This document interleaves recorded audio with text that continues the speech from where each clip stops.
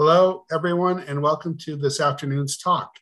We'll get started momentarily after we give another minute or so for people to log on to the discussion. We thank you very much for joining us.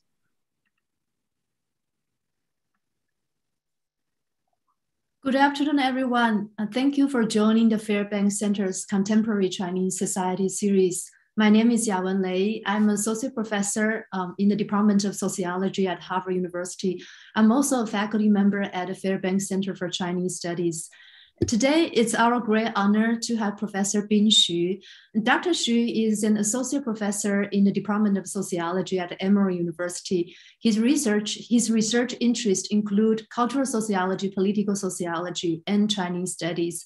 He is the author of The Politics of Compassion, The Sichuan Earthquake and the Civic Engagement in China. And this award-winning book was published by Stanford University Press in 2017. It examines the huge wave of volunteering in the wake of the 2008 Sichuan earthquake and how the volunteering is intertwined with the political relation between the state and the civil society. And today he is going to give a talk based on his forthcoming book entitled Chairman Mao's Children, A Generation and the Politics of Memory in China.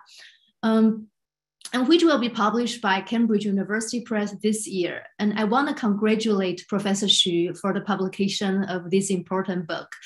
And just a little housekeeping before we get started. If you have any question during the presentation, please type them into the question box in your Zoom control panel. We will have time for Professor Xu to answer questions at the end. And now, without further ado, I'm going to turn the time over to Professor Xu. Welcome, Professor Xu. Thank you very much, Yawen. Thank you all for coming. So the book has already been published. It was published last year, 2021, by Cambridge University Press in hardcover and ebook. Of course, there's a ridiculous price tag on the hardcover. If you don't want to pay $110, then you can find the ebooks, online in your libraries. So let me just briefly introduce the background for this book. I assume many of our listeners know this program, but so I'll keep it very brief. So I start with the 5 W's: who, what, where, when, and why. And who were the Zhiqing, the educated youth generation, which is the main character of this book. And those people were the 17 million secondary school students and graduates who were mostly born in the 1940s and 1950s. So they were equivalent to the baby boomer generation in the United States. And what is the Send-Down program? So the Send-Down program's official name is Up to the Mountains and Down to the Villages, 上山下乡 in Chinese, but in English literature, we usually say it's Send-Down program, or resuscitation program. And wherever they were sent down to, and they were sent down to villages and farms and quasi-military farms, which is usually called production and construction corps, Bingtuan. And when, and historians have a consensus about the formal program of send-down that is from the early 1960s to the late 1970s. So here's a timeline of this program. So before early 1960s, there's small-scale migration programs on the voluntary basis for people to voluntarily go down to the countryside and to become peasants. Some of the model Zhiqing were from that period in the 1950s. For example, Houjun and the Xingyan later were used as model to mobilize people to go down to the countryside in the 1960s and during the Cultural Revolution. So sometimes people have the misconception that the Send-Down program actually started in the 1950s, but the formal program of Send-Down actually started in the 1960s. So the first wave of this program was from 1962 to 1966, before the Cultural Revolution. And most prominent group of this Send-Down Zhiqing were those Shanghai Zhiqing who went down to the Xinjiang Production and Construction Corps. The second wave, also the biggest wave, also the most known one is from 1968 to 1970. You can actually see here Liu Xiaobeng's book. There's a chart about the number of the people who went down to the countryside. So you can see the big wave of the second one. And the third wave is from in the 1970s, and it ended in the late 1970s and early 1980s. And why would the Chinese government decided to send so many people down to the countryside? There's a debate among historians about, what's the purpose. I don't think the debate is particularly productive because many reasons could be existing at the same time. For example, one of the biggest reasons is that the Chinese government used the send down to solve the urban unemployment problem. Because this is a baby boomer generation, there's a huge increase of the youth in the urban centers, but the command economy at the time cannot absorb so many people at the same time. And then this is one of the ways to solve this problem. And also there's an ideological goal that is, at the time, top leaders of China believed that, some people some youth born in this generation were born under the red flag, so-called. But they were contaminated by those bourgeoisie in the education system. So they need to be re-educated by those revolutionary poor and the lower peasants. So this is, you can see the poster here, the vast universe is out there in the rural area, and the educated youth can make a huge difference in the countryside. So that was the mobilizing slogan for this huge mobilization program. And also another goal is to develop some of the rural areas, particularly the frontiers in some of the provinces and also ethnic regions. So, but the programs later were believed to be a failure. And in the late 1970s, almost everyone knew that the program didn't go well. And it caused a lot of social, economic, and human costs on various groups involved in this program. For example, peasants are not happy about that, because there was, in most of the rural villages, there was no shortage of labor. And then you have a huge group of people who come down from urban centers, who are young and hungry and didn't do field work well. And this is actually exacerbate the food shortage problem. And also the parents of the youth were certainly not very satisfied, because a long time separation from those teenager people. And also the Zhiqing themselves were not satisfied because they didn't see their future, and their education was delayed, and so on and so forth. So it caused a huge cost on pretty much everyone. And also the government paid a lot of money for this program. So in the end of the late 1970s and early 1980s, and particularly 1970s, there were several large-scale protests, particularly in Yunnan and Xinjiang, in which the Zhiqing petitioned to the government to demand to go back to urban centers. In responding to the protests, the Chinese government decided to end this program gradually and allow the Zhiqing to go back to their hometowns. So Michel Bonin, who was one of the most prominent historians on this topic, and called this generation as a lost generation. Of course, this phrase is borrowed from World War I, but he used this term to describe the feeling of this generation when they returned to cities, no job, no education, didn't know where their future is, so they're lost in their hometowns. So you can see the painting here, which is in stark contrast to the first propaganda post that I just showed. And also there's some long-term impacts which are studied by sociologists. For example, lots of delays in life course on pretty much everything, such as education, jobs, and marriage, and childbirth, and so on and so forth. And also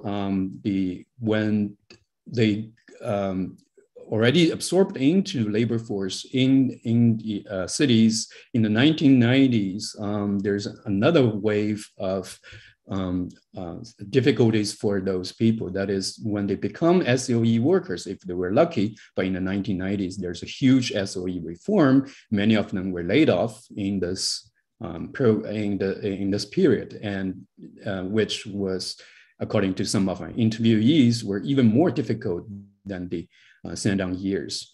And this long-term impact still persists today. If you now are able to go to China, in Shanghai, every Wednesday morning, you go to Jiangxi Zhonglu and also Hankou. There's a labor bureau office, Xingfangban, which is letter and visit office there. You see a small crowd of elderly people petitioning to the government. They're asking for policy adjustments on many of the issues related to their pensions and health insurance because of the regional differences.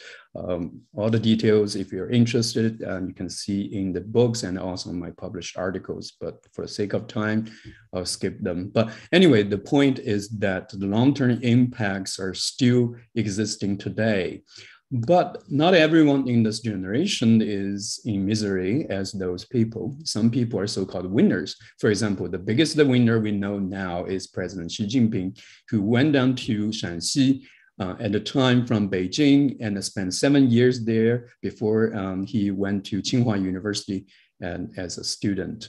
And so there was a book I recommend everyone if you're interested in this topic, and you can read. It's a Chinese book published by the Zhonggong Zhongyang Dangxiao Choubanshe, which is a narrative about his experience in the countryside. So in the book, the narrative pattern in the book is an interesting one that is more like an upbeat and also upward story. In other words, the tough years in the countryside are depicted as the sort of a test and also exercise and a character building experience for this leader. So as you can see in this quote, the tough life of the 7 years of going up to the mountains and down to the villages built my character. So the past suffering has been redeemed into today's success.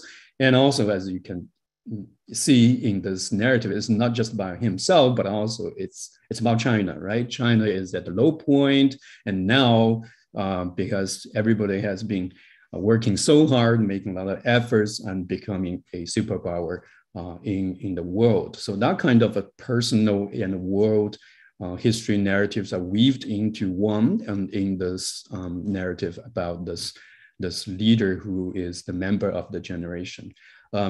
Not only Xi Jinping, but also other important leaders of this generation are from the Sandown youth. For example, Li Keqiang, Wang Qishan, pretty much all of them in this age range were Sandown youth.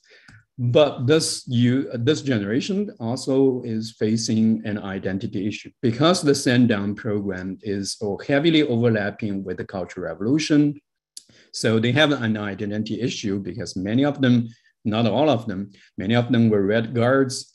And if you ask someone who is not from the generation, what do you think of those people? You probably get an answer that those people are just a bunch of the Red Guards. So that kind of perception, if you prefer, you can call it a misconception, is something that troubles this generation. They have this identity issue and try to stay away from this stigma. But at the same time, they ask themselves, are we victims or are we heroes or are we something else? So this is the identity issue is becoming part of what we call the difficult past.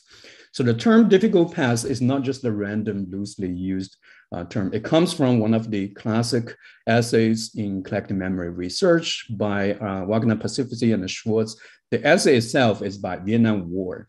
So in the essay, both authors talked about Vietnam War, and this sentence, I quote here, the event, which refers to the Vietnam War, is swallowed as it were, but never assimilated. Of course, I believe, this sentence can be applied to the send-down program as well. It's there, it's difficult, it's very tough for this generation to come to terms with. More specifically, I think there's three kinds of problems pertaining to their difficult past. One is the political problem, how to politically evaluate this program. Is it a failure, or is it just success, or just something else? And also how to evaluate the events related to this send-down program, for example, the Cultural Revolution. And there's also social problem, as I already mentioned, that long-term impacts on this generation are basically all this are social problems. And the government and also the generation need to solve those social problems. And the last one is the cultural problem. In other words, how to commemorate the past, how to commemorate this difficult past. This is the focus of the book. In other words, the book is not a historical study of the send-down generation, what happened in the past, and so on. It is a social study of collective memory of the Zhiqing generation. So I spent quite a lot of years on this book. So for example, and also I have different layers of memories, including in the book. In chapters 1 and 2, I talked about individual memory in life stories. Here, the picture, I'm interviewing people and went to people's homes and so on to talk about their past. And also, I look at literary works, but the purpose is not to do a literary study, but to examine how people remember the past through literary works. In other words, how people remember the past through writing literary books and reading literary books and discussing literary books. So it's literary memory instead of literary works. In chapter 4, I talked about so-called the sites of memory, including exhibits and museums. For example, these two pictures are the museums in Heilongjiang. The other one is in Shanghai. And of course, this is a very typical memory topic. So I examined the very complex cultural and the political processes revolving around these two museums and other museums and exhibits as well. So over the years, I also participated in a lot of commemorative activities. Many of the people in this generation organized many commemorative activities, ranging from dinner parties to performance, as you can see here, and to some revisiting trips to their send-down places. Sometimes you feel that this is just basically expression of a nostalgia, but the things are more complicated than nostalgia, or I can say that nostalgia is a sociological social phenomenon that actually needs lots of sociological insights to look into the complex processes. So it's also political, it's very economic, and money plays an important role in all these commemorative activities. That's in chapters 5 and 6. So I want to achieve 3 goals in this book. The first one is to understand how Zhiqing generation comes to terms with the difficult personal and the collective past, what can explain the variations of their memory. And more generally, I want to speak to the literature, which is already established as a subfield, that is the Mao legacies in the post-Mao era. I believe some of the faculty members or graduate students at Harvard are interested in this topic as well. But the second goal of the book is more theoretical. I want to advance the theory of memory and generation. And memory and generation is an important topic, of course. We were born into different points of different time points of history, and our growing up experience always is with some historical events. And how do we look at our personal past is a way to think about how actually think about history and other big issues. So memory and the generation is a way to understand another very essential topic in sociology, that is the intersection between personal biography and history, which is what C.R. Muses calls sociological imagination. In other words, the ability to understand the larger historical scene in terms of its meaning for the inner life and external career of a variety of individuals. Now, this text actually shows up in pretty much every introduction textbooks, but people rarely do something that directly talked about those issues in terms of memory. The third goal is to talk about some of the issues related to the Zhiqing generation and also the Mao years. For example, social inequality and also historical responsibility. So these are the three goals of the book. Today's talk, for the sake of time, I'll only focus on individual memory in life stories. In other words, chapters 1 and 2. If I have time, I probably will briefly talk about other chapters related to individual memory. So over the years, I sat down with many individuals from this generation and listening to their life stories. So sometimes they cried and sometimes they are very excited. So it's very valuable learning experience for me to learn about their past, how they perceive the past. So gradually I found that in the life stories I listened to, in every life story I listened to, there are two components. One is their view of the personal experience, and the second is their historical evaluation of the event they experienced. In other words, when they remember their past in the Zhiqing years, they talk about themselves, and also they talk about the event, they have evaluative views of both. So these two components actually correspond to what I just mentioned in Muse's sociological imagination, that is the intersection between personal biography and history. So for each component, people have their opinions, and either positive or negative. So if you put the two dimensions together, you have a variety of narrative patterns. For example, I listed here, some patterns are pretty straightforward and self-evident. For example, if this person believes that his life actually benefits from the Sendang years, it's more positive. And also he has, positive views about historical evaluation. But if the person believes that his time in this years, for 7 years were wasted and with no education and it ruined his or her life, and that was basically a negative view about, personal experience, and this person will have very negative historical evaluation. So these are pretty commonsensical, but some other narrative patterns are not so much. For example, the person could have, say, the Sendang years have this character building function, but at the same time, the person believes that this is not the life we chose. We were forced to go down to the countryside and the whole event was wrong. So this narrative pattern, and if you can see here, is the one which as the top corner on the right, that is the success despite suffering, or what didn't destroy me makes me stronger, that kind of suffering narrative. So I have all these narrative patterns and also vivid life stories, which are recorded in my books. And if you're interested, you can read every life story.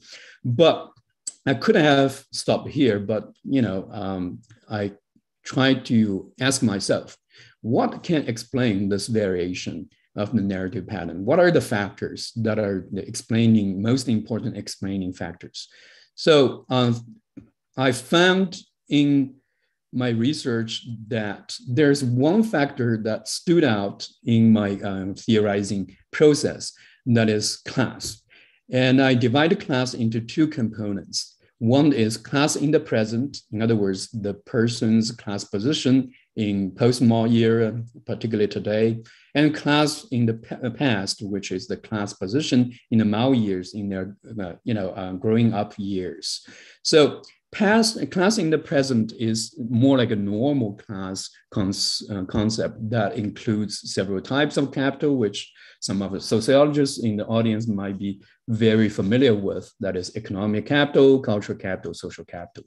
So the class position in the present is linked to personal experience. In other words, when they are talking about or evaluating their personal experience, they actually evaluate the experience through their class positions. So the correlation is very strong and between the present class position and the memory of the personal experience. For example, those people who have higher class positions today tend to tell redemptive stories. In other words, suffering to success, hardship built characters because they already so-called made it, right? But the people who at the lower level of class positions tend to tell sliding down stories, total ways to go down to the countryside and so on and so forth. So in this theorizing process, I feel like Bourdieu's idea, Pierre Bourdieu, French sociologist, for sociologists' theory of class, it makes a lot of sense.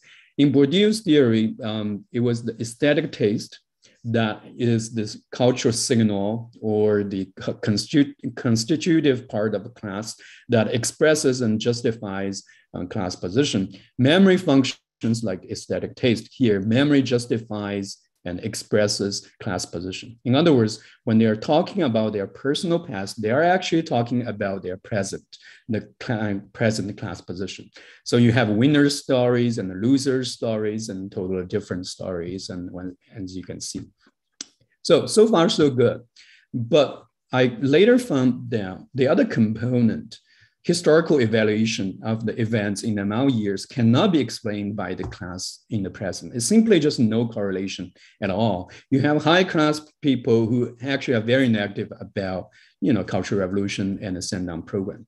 And then you have lower class people who have a huge variation of explanation as well. So I was thinking about, is class just one of the factor can only explain part of their memory, or is a class that can be a effective factor that explains both components? And later I found that, well, this generation of so-called Chairman Mao's children, they grew up in a period when class was very essential, was very important, but that class was different. That class was a political class, mostly based on their 出身 or 成分, two interchangeably used concepts. Of course, there are nuances. They're not really identical, but I use 出身 here just for, to simplify everything.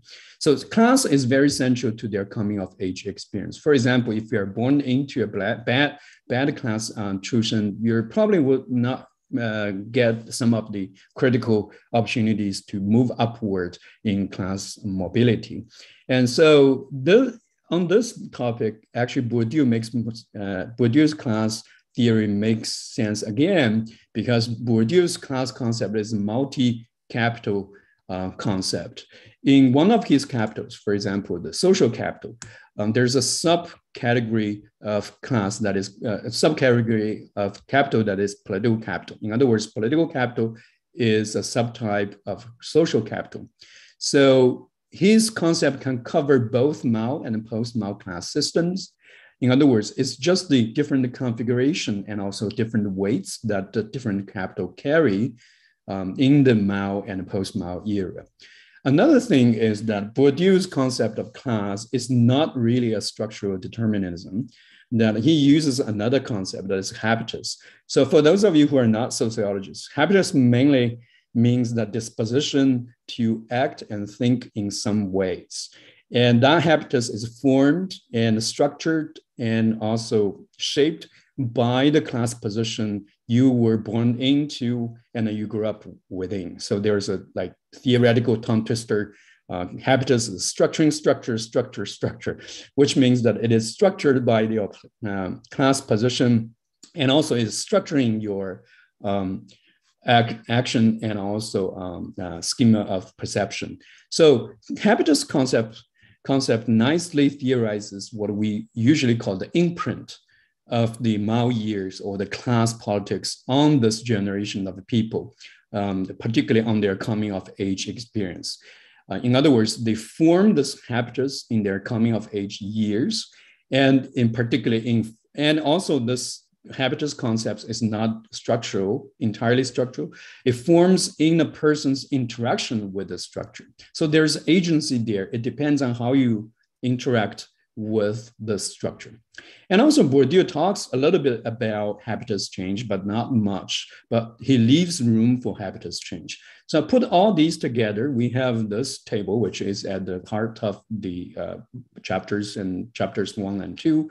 So in this table, the columns are the political capital that a person has, from good Chusen to middle and bad Chusen, right? And the rows are this person's political performance types. For example, if a person has a good Chusen and also actively participating in political performance, this person is the faithful red. But some people who have good Chusen but are totally indifferent to politics, not interested at all. And those people will tell you that, in my growing up experience, I don't care about politics at all.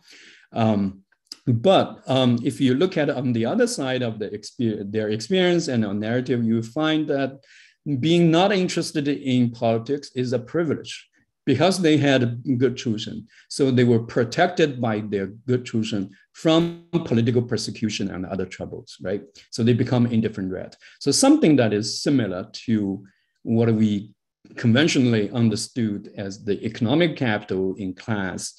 For example, if a kid from a wealthy family said that I don't care about money at all, I only care about arts and other things, that is because you have enough money, you don't have to worry about money at all. So it's the same rationale here. But for the people who were born into middle to bad Chusen, it's almost impossible to be indifferent to politics because politics is everything in that period. Some of them try to participated in political performance very actively. Those people are aspirants. In other words, they try to outperform their good Chusen people by proving that I'm also a revolutionary, more revolutionary than you are, not just by birth, also by performance. But other people, I want to say many of them from middle to bad Chusen family, and they will say like, I'm going to stay away from politics and stay away from trouble. Don't get into trouble because of my bad Chusen. So these people are withdrawers. So I found that these habitus types actually nicely correspond to their historical evaluation. So here's one example, that is the winner's stories. In other words, those people who have higher socioeconomic status today, and all of them have pretty positive views about personal experience. Some say, the Sendang years certainly are very tough, but I got a lot of benefits from that, building characters and so on and so forth. But their historical evaluation varies and also varies across their habitus type. The faithful red has positive historical evaluation. The indifferent red, because they're indifferent, they have neutral to unconcerned, that kind of attitude toward historical evaluation. And the aspirants, if their habitus was not changing later and they still remain positive about the historical events, and pretty much the same as faithful red. And the withdrawers are the people who are actually very negative about historical evaluation. For example, I have one example here. Mr. Yuan, who's a university professor in Shanghai, and he was born into a family whose father was an editor of a newspaper in the KMT period. And as you can imagine, that was a very bad Chusen. So he was sent down to a farm in Chongming Island in Shanghai, and he found out most of the Zhiqing in that farm were basically the same category that's, in the black or not so good category. So he had pretty successful career, of course. And he talked about, the benefits of the tough years for his later success. But he said that this Sendang program is definitely a waste. If someone still says the program was good, okay, and an easy way to test it is that you send your children to the countryside. And so that's basically the idea, the narrative pattern that we can say success despite suffering. What didn't destroy me made me stronger, that kind of a story. But you probably would ask, did the people's habitus change, particularly given the sea changes in Chinese society since the Mao years? The answer is yes. So habitus change usually happened at the moments of awakening, self-analysis, and disillusionment. And all these habitus change actually going toward the direction of a negative evaluation of the program. And among the habitus types, aspirants are more likely to change. If we can go back to the table here. So the aspirants' performance has some opportunistic elements because they mostly rely on the rewards they got from the system. If I perform very well, still didn't get rewards from the system, didn't get into college, and didn't get opportunities to be recruited as workers in the factory, all these kind of important opportunities, and I got a disillusion and just started to question whether the system is fair or is the system just, this is just a problematic. And also what is interesting about habitus change is that for this generation, their habitus change happened at several very important historical moments. So this is where we can see the intersection between personal biography and also history. For example, after the Lin Biao's death, that's one big moment for many people in this generation, because Lin Biao, before his incident, was the semi-god figure. Now Lin Biao was a traitor. And so does that mean, what Lin Biao said before would basically a lie, and how many lies told to us and things like that. And another moment is in the end of the Cultural Revolution, particularly after the first Tiananmen movement, and also the thought liberation movement in the late 1970s, and also later, a few years later, the so-called cultural fever, 文化热, in the 1980s. I have one interviewee whose habitus was pretty stubborn. Aspirant habitus was pretty stubborn, and he didn't experience awakening moment even after the Cultural Revolution, not until in the 1980s. He actually was sent by his Danwei to two colleges to become so-called 进修教师, training teachers, where he listened to a lot of lectures. At the time, Chinese colleges was experiencing a very dramatic moment. Students are reading social scientific books and philosophical books translated from Western languages, and poets become rock stars, and so on and so forth. So that was a cultural fever period. And he started to think about his life and also all these things, and then suddenly realized that he was actually cheated by the system, and he used to blame himself and also his family for all his troubles. Why I had a bad tuition, this is more like a sin. And at the time when he in those colleges, and he got he was aware that the problem is with the system instead of himself or his family. So this is just one of the many habitus change stories. And again, aspirants are the people who are more likely to change their habitus. And also, just very briefly, those with lower class positions also can be explained by their memories, can be explained by the habitus. But one of the most interesting categories is the faithful red, and those people who actually experience the downward mobility from workers' families, usually workers' families in the Mao years, and then to workers' family in the post-Mao years, but got laid off or had lots of other troubles because of their Zhiqing years. So their personal experience was very negative, but what about their historical evaluation? The dilemma for them is that they believe they were the loyal people. They were the people who were passionate about the ideology in the Mao years. But how come they ended up being in such a miserable place? So you would imagine those people probably have many grievances about the Mao years, but actually it's not. Many of them were so-called grassroots Maoists. In other words, in their view about the Mao era, and their blame were put on the present government instead of Mao government. So basically the narrative goes like this. In the Mao years, workers enjoyed a very high position, one of my interviewees, I quoted here, and his father got hospitalized and his Danwei paid for the medical bill, and Danwei's leader visited hospital and to see him.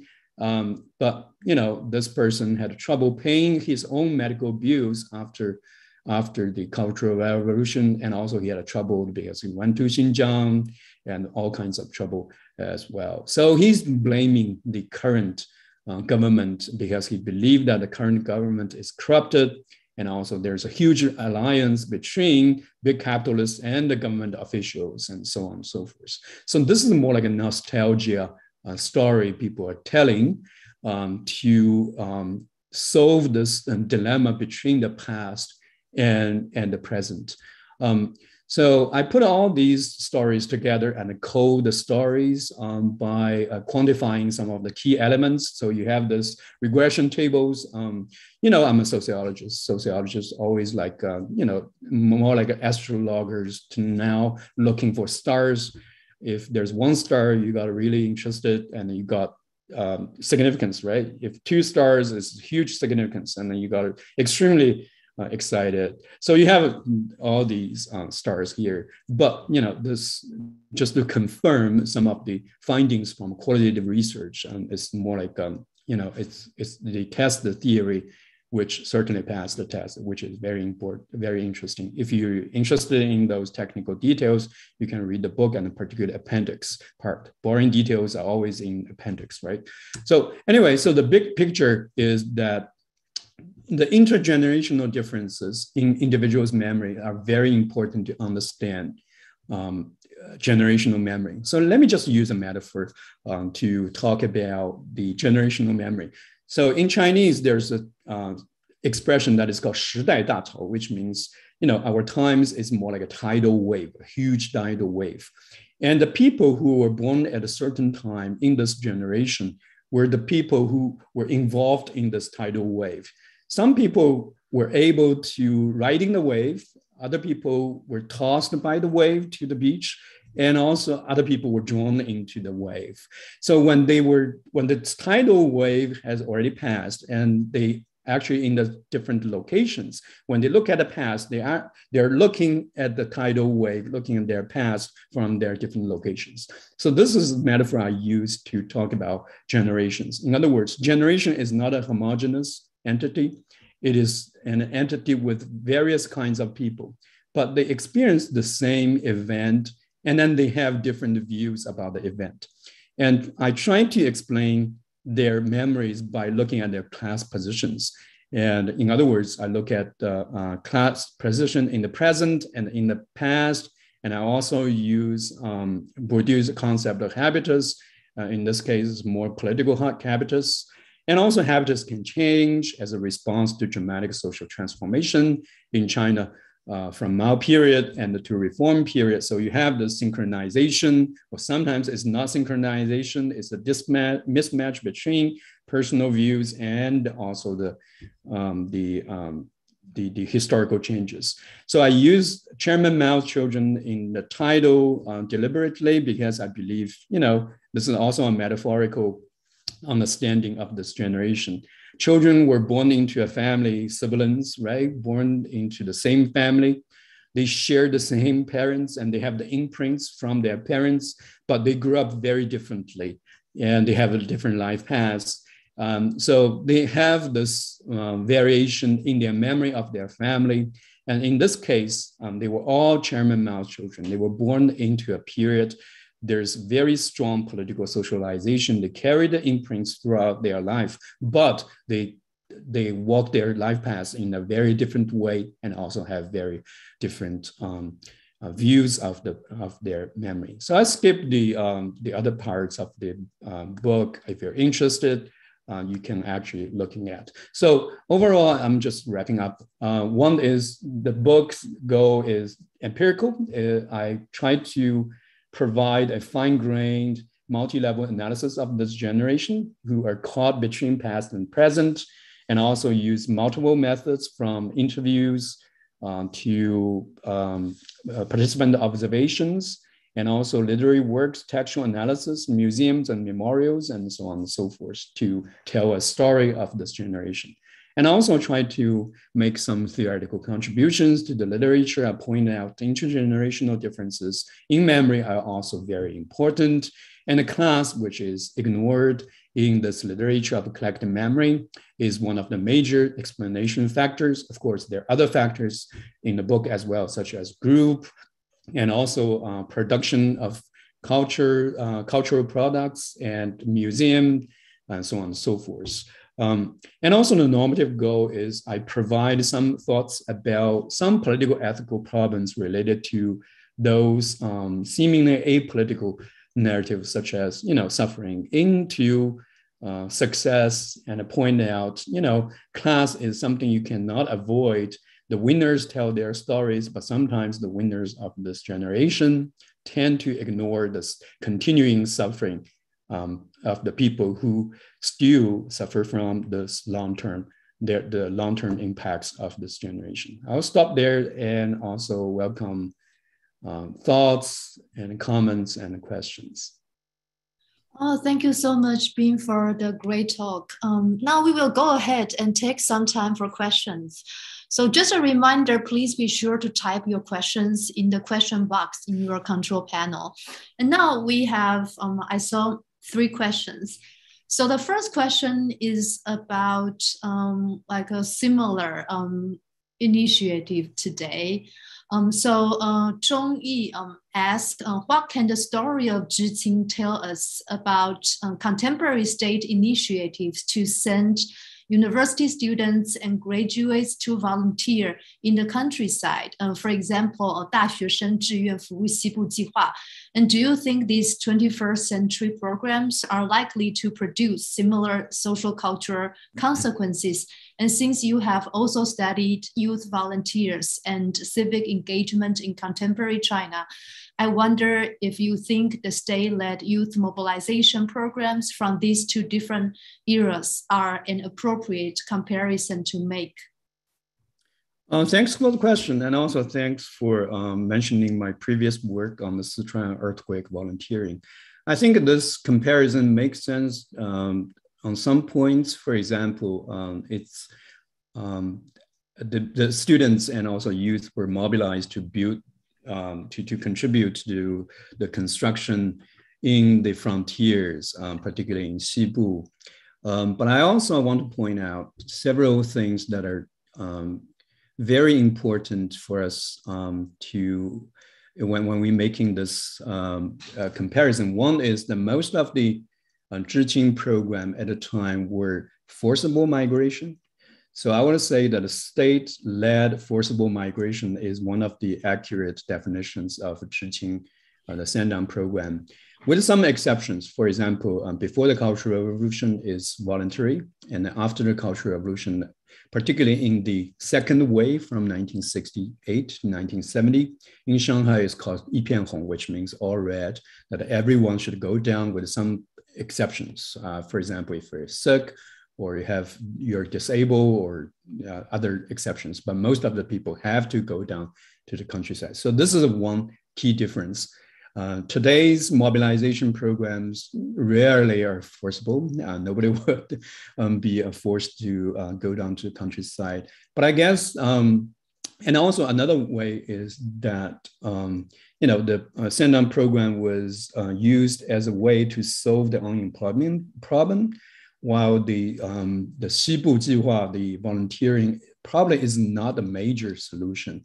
But there's a linkage in terms of some of the rhetorics and the narratives that the state used to mobilize people. For example, contribute to the construction, and also the contribution to the nation's big programs, and also weave your own youth into all these state-led programs is a way to realize your values and things like that, which is something that the state is interested in. This is why in the post-Mao era, the Chinese state did not actually suppress the memory of the Sandan program, even it is a failure. And they want to utilize some of the ideological elements from the program, such as, patriotism, contributing your youth to the frontiers, and you use that for ideological purpose. But at the same time, the state didn't want you to talk about the event itself.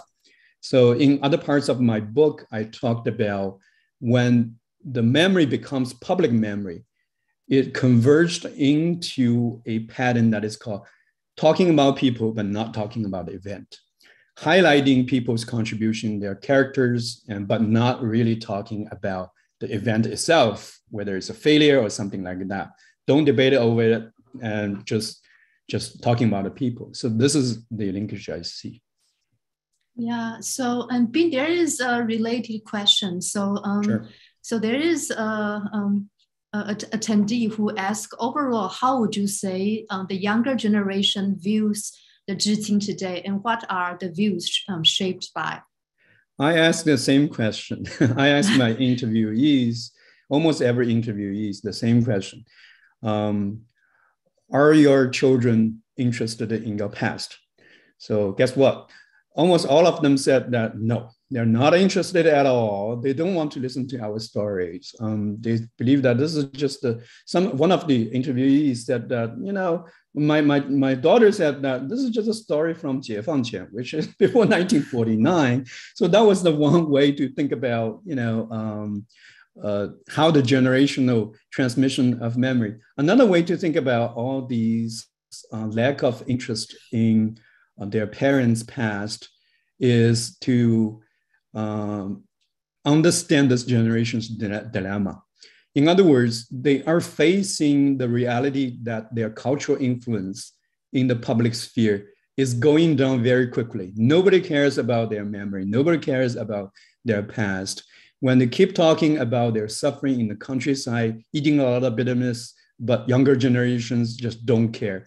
And the older ones believe that you're just a bunch of red guards. So they have to face this kind of conceptions and understanding all the time, trying to prove that we are the worthy people, we are the people who deserve respect. So this is why their voices are really loud, and to let everyone know that our life experience is something that you need to respect, and we can tell good stories and stuff like that.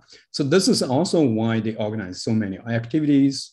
They're so active in promoting their memory because of this, you know, amnesia, or if you want to say like a lack of interest in their past. Yeah, and so I just want to remind the audience that when you type your question, just make sure that you explain what you mean in the question, because sometimes really a short sentence, I mean, the speaker cannot really understand a short sentence.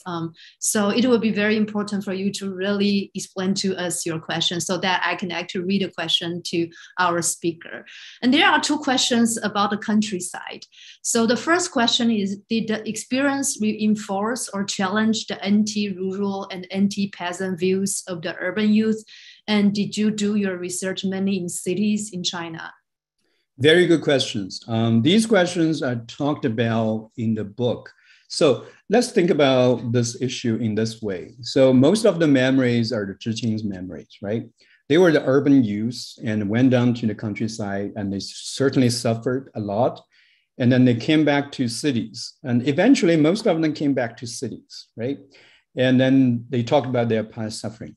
But from another point of view, let's say from a peasant point of view, you're just, 17 million hungry young people coming down from urban centers and try to compete with us for the food and grab our food, stealing our chicken, and sleeping with our daughters, and so on and so forth. You are not suffering. The people actually are suffering are us, peasants, who lived this kind of life for thousands of years. And what's the point of talking about suffering there? So I guess there's one big issue in the memory of the Zhiqing generation, which I talked about particularly in the last chapter, and also the literature chapter as well, is the class.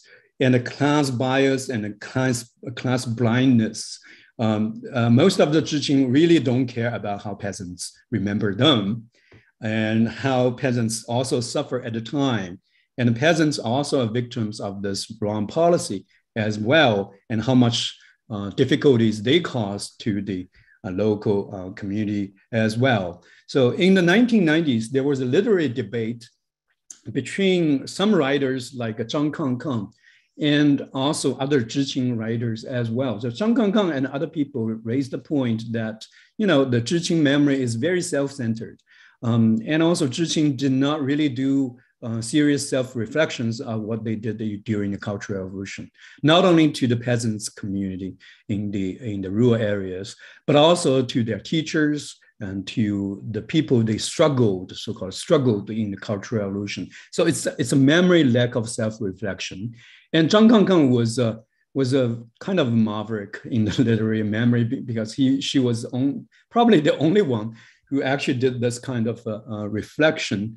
And then he was hated by most of the Zhiqing, according to my interviewees, particularly those people who went to Heilongjiang, because Zhang Kangkang went to Heilongjiang as well. So yeah, to answer your question, the city-urban divide is another way to talk about class divide. This is why class is so essential. And it's not only essential because it shaped people's memory, but also essential. It actually created some blindness in their memory. And so in the last chapter of my book, I went a little bit normative to sort of criticize this kind of a self-centered memory. And also the second question, because most of the Zhiqing, returned to cities. I did my research in cities, but I participated in quite a lot of revisiting trips to their Shandong places as well. And there is a methodological question. So Robert Walker asks, is there a methodological challenge in that all your material is based on memory and all memory is contemporaneous? And you compare the past and the present, yet both memories are shaped by the present, and only class may be considered objective, but even that is described from the perspective of the present. Good, that's a good question. Yeah, exactly. That's why my focus is on, contemporaneous memory. In other words, the purpose is not to examine the past, to tell you what really happened in the past, but to think about how they think about past. In other words, the focus is on memory. How the present positions shape their memory is exactly my focus. And as for class, it's, as you said, that is the objective category, which can be relatively easier to identify. So I guess this is one of the distinctive features of collective memory research. We are interested in not only the past, but also the past in the present. In other words, we are looking more at the present instead of just the sheer history of the past. Yeah, and there is a last question. There is an audience who is interested in the relevance of your research to US today. Sure. So he thinks the US is undergoing some kind of cultural revolution. So he wondered whether, the implication of your study on how we understand the American society today in terms of cancel culture. That's a big question. First, I'm not sure what you mean by US is experiencing a cultural revolution today.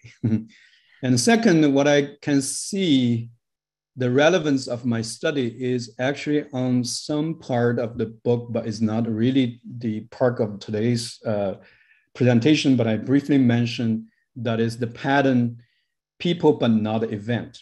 In other words, that in some of the memories, even in the United States, in other places, people try to highlight themselves instead of talking about the event.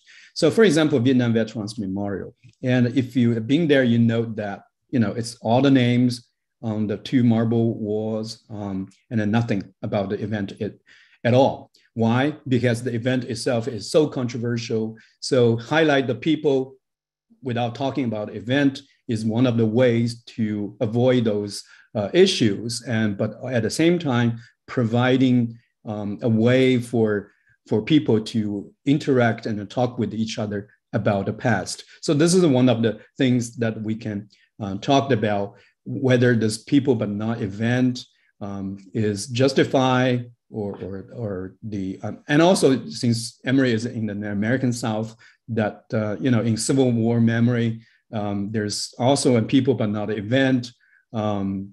narrative pattern, for example, highlighting some people Rob the Yili and highlighting their gentlemanship and stuff like that, but not talking about what the event actually is. So that's one of the ways. Again, the people and the not event is a way that the people invented to solve the memory dilemma problems in various contexts, including the United States.